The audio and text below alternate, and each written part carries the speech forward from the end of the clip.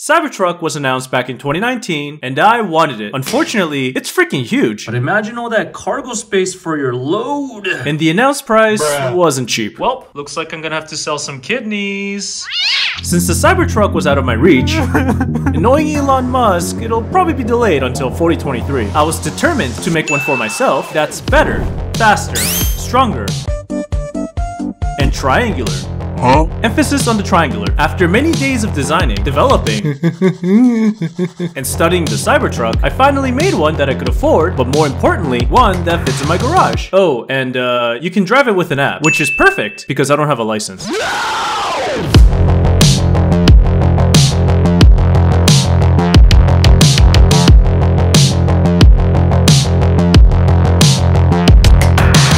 Before we begin designing our Cybertruck, let's do some research and get inspirations from others on how they made their own version of the Cybertruck. First up is this interesting looking video. These guys put spray painted cardboard boxes on their car to make it look like a Cybertruck. That was a great parody, but not very useful for our design. Let's check out another video. Oh, they also use cardboards to make a Cybertruck exterior. Alright, I'm beginning to see a pattern here. What's next? Okay, these guys literally made the entire truck out of a cardboard box. Even if I wanted to use cardboards to build our Cybertruck, Nibbles has dibs on all the boxes in this household, and I'm not allowed to touch them. The box, I need the box, Nibbles.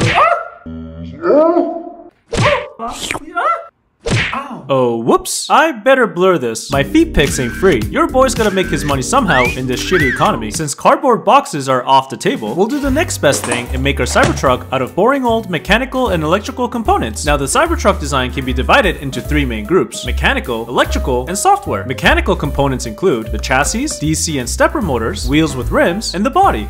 For electrical, we have various circuit blocks involving battery and power, motor controllers, processor with Bluetooth, and a vibrator. Wait, what? A vibrator? What the hell is this doing here? It clearly has a motor, which belongs with the mechanical parts. Lastly, for software, we have the firmware controlling all the electronics, and the mobile app to control the RC car using Bluetooth. Since electrical is my favorite out of the three, we'll start with electronics. Come on. Yeah! A house that I can finally afford. And if you're wondering, software is my least favorite. It's because I suck at programming. What the fuck? Now, the main processor is the brain of our system, and because it'll determine how complex we can get with the entire project, I like to start off by choosing the processor chip before doing anything else. Eeny, meeny, miny, mo, which chip will I blow up next? Oh hey Nibbles, you busy? For our Cybertruck, I've chosen the NR52 processor. This chip is pretty fast for its size and has Bluetooth capability, but more importantly, you can snack on these chips while working on your electronics project. Chips. Before we start designing the circuit board for our tiny Cybertruck, we'll do some initial prototyping with the electronics that'll be used. So that if I do end up making any mistakes... Come on. Oh my god, what the f... Where are the stepper motor signals? This bug is so frustrating! Everything can be fixed before final production. For the electronics, I've designed 4 different test boards for prototyping. Power, which handles battery charging and voltage regulation. Motor controller, which controls the DC motor going forward and backward, as well as a stepper motor for steering. LED driver, which will light up the car headlights. And the epic light show for Nibbles' cat rave.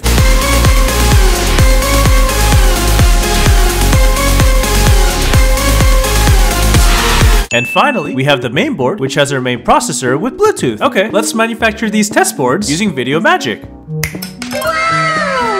Nice. 3 more to go. Bruh.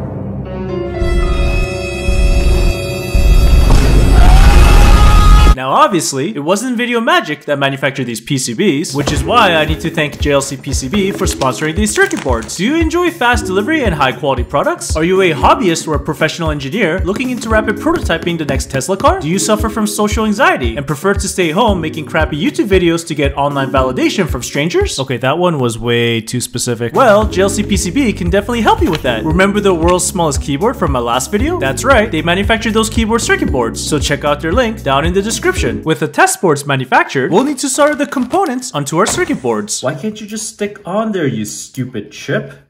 Because we're building the world's smallest Cybertruck, I'll be using O201 sized components for this project. Just to give you guys an idea of how small these are, I normally use these 0402 capacitors and resistors, and they measure around 1mm by 0.5mm. Now, these O201 components are approximately a quarter of that size, and they measure around 0.6mm by 0.3mm. Yeah, they're super tiny. And yes, it was a pain in the ass soldering all these components on the test boards. Oh no, no. After everything's soldered, it's time to test each test board, starting with the main board, which has the ARM processor with Bluetooth. Okay, programming the firmware and making sure the microcontroller is alive. Perfect. Now let's check if Bluetooth is functional. Awesome, Bluetooth is alive and connected. With the main board working, we can now connect all the other test boards to it for testing. Power looks good, battery's charging, and it's able to provide up converted 5 volts. I'm getting an idea. LED driver looks good, but now I'm blinded by the lights. Motor controller can drive the DC motor forward and backwards, and the stepper motor driver is not working. I debugged the stepper motor circuit for several hours, and even after putting all of my 2 brain cells to work on resolving the issue, I was unable to get it working. Luckily, there's a popular stepper motor controller, the A4988, and I can easily replace the old circuit with this one. Wow. Connecting up the wires, uploading the stepper motor test program, and praying to the machine god, the one and only Omnisaya. Alright, the stepper motor is working. And with that, the electronics and firmware drivers are fully tested. Now you may be wondering, what exactly is this firmware? And why does this firmware have an operating system that was built from scratch? But more importantly, why did old Muskie rename Twitter to X.com? Because it sounds like I'm watching not safe for work content at work when I tell my boss I'm scrolling through X videos during my break. Don't know, who knows? But what I do know is my future self can tell you all about this new firmware. Hi, it's Just Kim, here to introduce the new and crappy operating system, BearOpsy. It has everything you'd expect from an OS, like the task scheduler, command line interface, peripheral drivers, and of course, a shit ton of bugs and unfinished features littered everywhere. Just like any other open source project. Don't think about the bugs, don't think about the bugs! Best of all, it comes with Bluetooth capability, and you can select between peripheral and central roles. Can't choose which one you need? Don't worry, because this OS lets you beat both roles at the same time. Double the power consumption, yeah! And for all you nerds out there, it's based on the NR5 SDK. Just Kim, isn't the NR5 SDK deprecated and no longer supported? No, it's not. No, it's not. Shut your goddamn mouth. It's in maintenance mode and still kinda supported, but it won't get updates beyond Bluetooth 5 and won't support any of the new processors with dual cores, Wi-Fi, and 5G. Why did I choose this piece of shit? And this is all available for the low price of free. That's right. It's all available for free on my GitHub, just-Kim. And if you leave a like and subscribe, you'll get an additional BearOpsy for free. So don't wait any longer and get your BearOpsy now. Thanks, Just Kim. Now back to our regular program. Next on our to-do list is the mobile app to remotely control our tiny Cybertruck. For this project, I've decided to use ChatGPT, Flutter framework, and made a simple app. It can scan and connect to our Cybertruck to control the motors for moving forward and backward, as well as turning left and right. You can also access the command line interface on this tab for easier testing and debugging. Check it out. By doing some rewiring, I can turn on the vibrator wirelessly using my app. Getting a little excited there. And because Flutter is cross-platform, the same code works for both Android and iOS. With the circuit schematic and software taken care of, we can move on to the mechanical design and the final PCB of our tiny Cybertruck. The mechanical parts are divided into 3 main areas. The front area has 2 hubs and the steering link for the front wheels, as well as the stepper motor to control the left and right steering.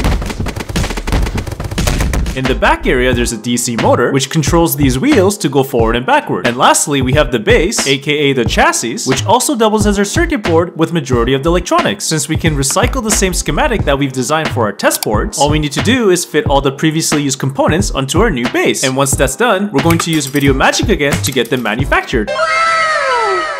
Now that we have our final PCB for our tiny Cybertruck, we can start soldering the components and test it. There's a lot of O201 components we need to solder, but this time, I'll be getting additional help. And I need to thank TOMLOV for sending over their new microscope. The DM201 Max microscope is perfect for all your soldering projects. I can actually see the O201 pads without squinting my eyes. And the additional light, along with the bright screen, is perfect for you to work in any environment. You can also hook this up to your PC via USB and view it from your computer monitor. And using the external memory feature, you can easily share your videos with others. Look, check out my tiny nuts. I'm definitely sharing that. The best part is, they were kind enough to provide a discount for my viewers, so if you're interested and want to support my channel, check out the link down in the description. Alright. Now that we have the final PCBs ready to go, the only thing left is to 3D printer mechanical parts. And with that, we can start our final assembly.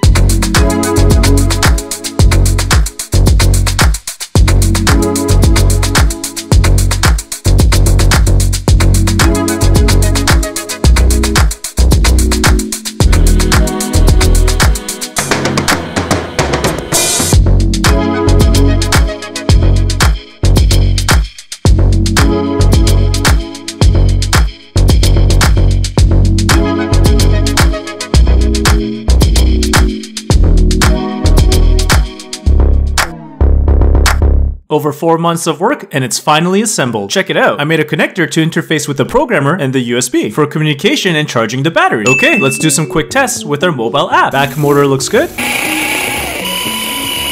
Front steering works as well, and the command line interface is functional. Alright, it's time for our first test drive. Here we go. Huh?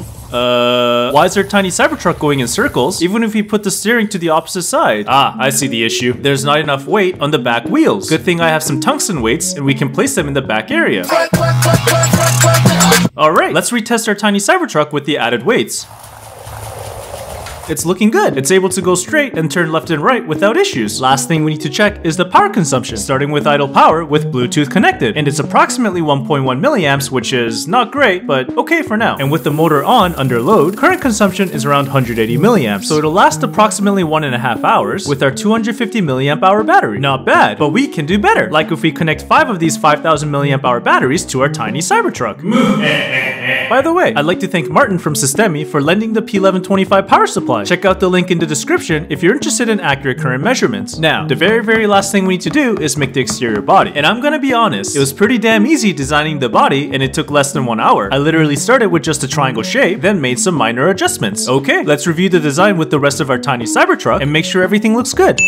After, we can 3D print it, finish it up with some final touches, and with that, we have an exterior body.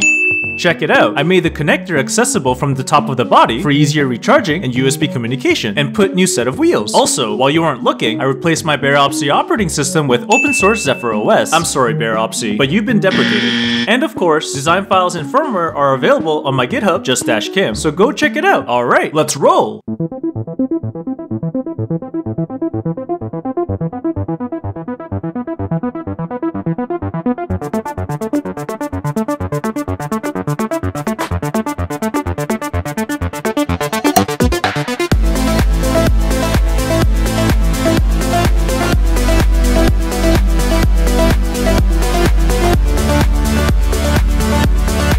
Yeah, that took over 3 hours to edit. Anyway, let's get back to the video and measure our tiny Cybertruck.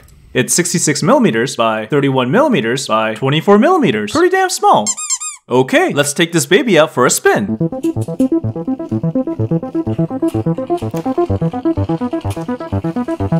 NANI?! Bruh.